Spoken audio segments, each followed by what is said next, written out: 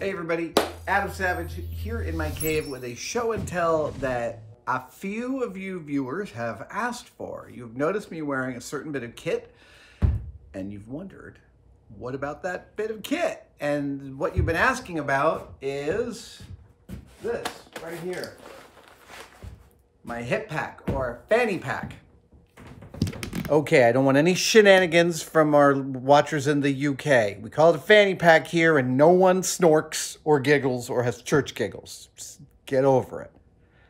And I know, like, Wonder Woman 1984 is making fun of, like, even Chris Pine doesn't look cool when he puts on a fanny pack. I must admit, I was a fanny pack wearer back in the 90s, but COVID has necessitated the use of this, and it happens to have been designed by my friend Tom Sachs. You'll notice the Telltale 10 bullets put out by Zpacks. This is made of Dyneema. I've been beating the hell out of it, and it's phenomenal. I really, really dig it. And here's one of the reasons I started wearing it. Forever, the weather in San Francisco has been remarkably consistent. It hovers between 55 and like 68 degrees year round. Sometimes it spends a few more days at 55 and some days it's up to 70s. You know, we all deal. But the consistency is one of the things those of us who have moved here find that we love about it. It's jacket weather all the time. You can always wear your favorite jacket. And I have a jacket problem. I have many, many, many jackets and I like wearing them. But for me, a jacket is not just a fashion thing, even though that's very much what it is. I also really utilize them. I have needs for all of the pockets. And I have a very specific pocket layout. Phone goes here, keys and flashlight go here. I don't put anything in my back pockets except for a lens cleaner for my glasses. And I think in the right back pocket is usually a doggy poop bag because you never want to be out without one. But I said that for years San Francisco has been this consistent, but not lately, not for the past probably 3 to 5 years. We started getting warm nights, which was weird because I'm here to tell you, in the 90s and early aughts, warm nights happened like 2 days a year and everyone freaked out and was like amazed. And like just the energy here in the Mission on those nights was palpable. Now we're regularly getting like 3-4 months of warm nights in the Mission District. And it's a double-edged sword. It feels amazing and it's happening because the world's ending, right? We're totally screwing up the atmosphere. But that's not the point of this video. The point of this video is to talk about why I'm wearing a fanny pack. And the reason is because of the inconsistent weather. We've been having these swings. For instance, right now it's about 50, just a little bit over 50 degrees outside. It's nippy. It's a nippy 50. But 2 weeks ago, it was in the 80s. And a month ago, it was like over 100 in some parts of San Francisco. Like it's crazy making. And the practical result of this is it's really hard to figure out what jacket to go out in. And I have a kind of a roster of jackets I wear, but if I'm wearing like 3 or 4 jackets within the course of a day, because in the morning it's like in the 40s and I got to put on the fire coat to go get coffee because it's so cold. And then in the afternoons, it's not so bad. So I'm maybe wearing a NASA coat or maybe a nice down jacket that's lightweight, but affords me the wind breakage. You know, these are decisions that I make all the time because I want to go out with my stuff on me. I got to have a wallet. I got to have, you know, the things that I need. And if I'm changing jackets multiple times a day, that is a recipe for me to not have what I need when I'm out in the world. In fact, as I get older, it becomes more and more important for me as I get home to put everything where it goes. Shoes go right here, jacket goes here, mask goes there. You know, everything comes off in the same order. And that's how I keep order. That's how I keep myself like going okay. If I put something down in the wrong place, I'm going to spend a day looking for it the next day. So a few weeks ago, Tom sent me this last year. We send each other one of everything that we make. So he sent me this last year and said, you should really try it out. He talked to me about some of its features, and I did not see the need or the necessity for it until the weather here got so weird that I just never knew what jacket I was going to wear. So I stopped worrying about the jacket, and I put all my critical, gotta leave the house, carry stuff in this, and then it doesn't matter what jacket I wear. And I don't ever wonder where my sunglasses or my wallet is. Yeah, so all that being said, that's why I'm wearing the fanny pack. It's really helping me out. And I'm gonna walk you through some of its features because it is a nice bit of kit. Again, like I said, it's made for Tom Sachs by Zpacks. I have no idea of the availability of these. If it's like Tom's other stuff, they're not super available, and I'm sorry about that. But you asked, so I thought I'd show you. The main feature that Tom loves the most about this is this guy, this big pocket, which he calls the iPhone pocket. So this goes up against your, here we go. So this goes up against your body, and the iPhone, and I'm charging over here, the iPhone whoop, just drops right in there, really easy to get to. Now, I love the way he's thinking. The fact is my iPhone goes in the right front pocket. That's where they always go. So I don't utilize that pocket for that. I keep one of Tom's notebooks in there. But it is a great pocket. Yeah, so other features of this bag. So here's what I've got in here. A Stormtrooper card from a friend of mine, some hearing aid batteries, the notebook. Yep. So that's the iPhone pocket. It's got a nice soft landing on your body. Here's a feature that Tom put in so much on purpose, was that the clips, see this? There's no clip here. The clips exist where they're not touching you, so you don't ever have a hard clip on your body. And that never occurred to me as problematic when I used to wear fanny packs, but now that he's got it like this, I gotta say, I really like it.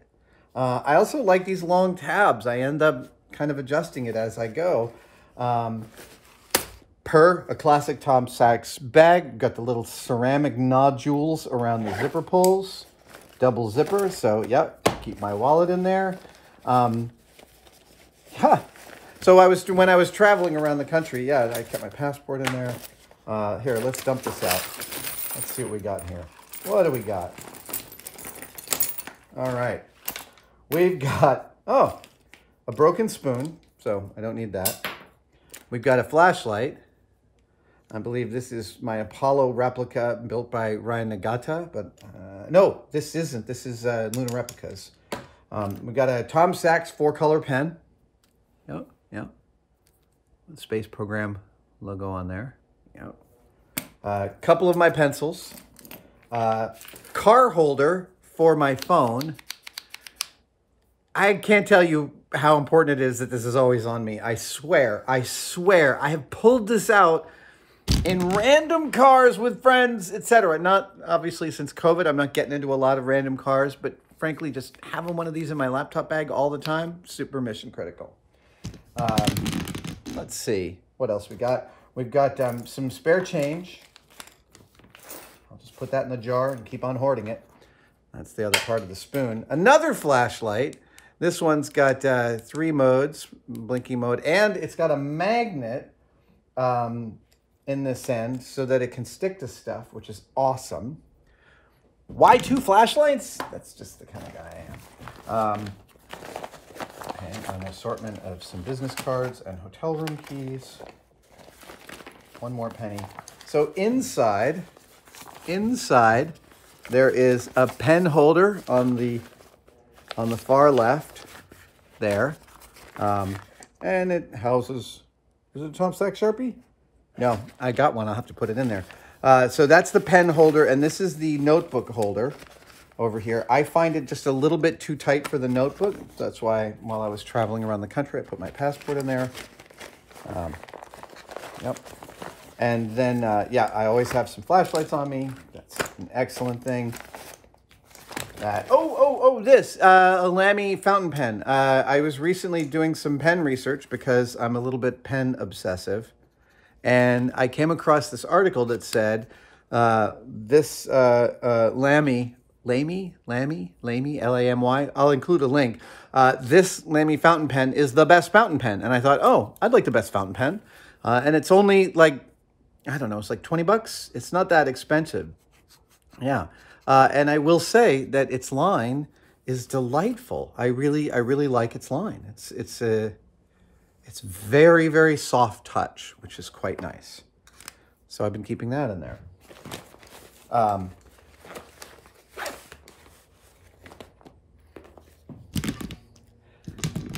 Let's talk about improvements. Let's talk about a couple things that I would add.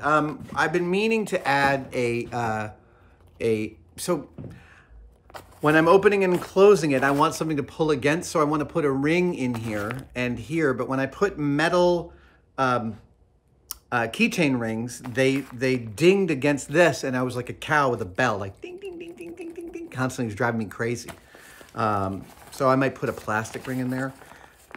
I think that's my only improvement. I think that's it. This is Dyneema, which means you can just toss it in the wash and it'll come out bright as day, brand new looking. That's fabulous. And yeah, look, mostly the reason that I'm wearing this, I gave the whole jacket explanation earlier, but frankly, it's COVID brain. It's COVID brain. It is the fact that as I move through my day, I can easily become unmoored by not having what I need around me. And because we're in the middle of this sort of grind where it's just every day is the same and we're not going out at night and we're not like differentiating our weeks and it's time dilation is really weird. It's really even more important to me that the systems I put in place to move through the world efficiently are serving me correctly. And this hip pack, which also I like that it's got this boxy look to it. It's not trying to be something that's like physically conforming to me. And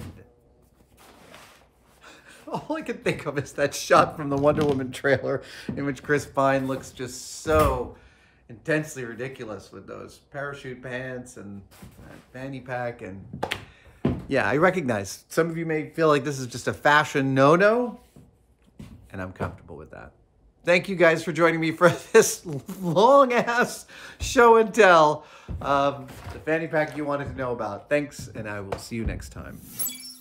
Thank you so much for watching that video. If you'd like to further support us on Tested, there are many ways you can do so. One is through paid membership, and there are several tiers of that, each with their own set of unique bonuses. You can follow the links below for that, or you can go to our merch store where we are always coming up with brand new products. In honor of the holidays, we've got our Tested Ugly sweater in both black and we have a white one. We have some brand new patches, and this is a particular type that I made a joke about one day, and now it's a reality. You know, merit badges. When you're a Cub Scout or a Boy Scout, you get a merit badge for achieving something. Well, Tested now has demerit badges for when you screw something up, because that's just as important in learning as getting something right. So this is the badge for when you measure something once and have to cut it twice. This is the badge for when you accidentally hook up your electronics wrong and you release the mysterious blue smoke that powers them and they no longer work. And this one here is for when you get your finger caught in the lathe and it almost gets torn off. That might be quite me specific. I hope that never happens to you. These are all designed by Tested's own Jen Schachter, and they are not the only patches we're going to release. In fact, these are just the beginning. If you have ideas for demerit badges that we should release, we'd love to hear them. We also still have our regular complement of posters, and they're all back in stock, including my hand-drawn toolboxes. I love seeing pictures you guys send us of these hanging in your maker spaces and your offices, your man caves, and your sheds around the world. Get to the store, follow the links below, and hey, some of these might make great Christmas presents for the makers in your life. Thanks, you guys. Happy holidays.